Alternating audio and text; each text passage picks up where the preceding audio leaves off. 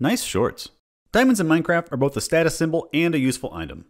Before netherite, they were the best for gear, weapons, and tools. They are commonly used as a form of currency, and just making piles of the blocks is a flex. This is largely because it has to be mined, or maybe you find a few in a chest. But there are no farms for it. In real life, diamonds are also status symbols, even if it's unwarranted. But we actually do have farms for them, and they are incredibly useful minerals.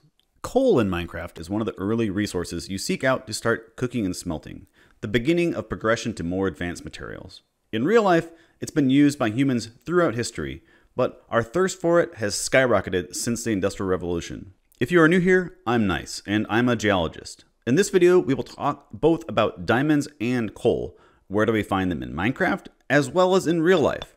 How do they form? When did they form? And what are their properties?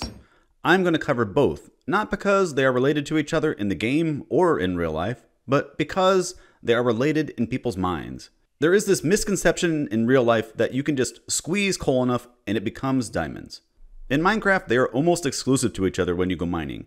As you dig down, coal stops and diamonds start. Maybe this is trying to say that the carbon that makes up the coal is the same that makes up the diamonds. They are both composed of carbon, but they have two very different origins.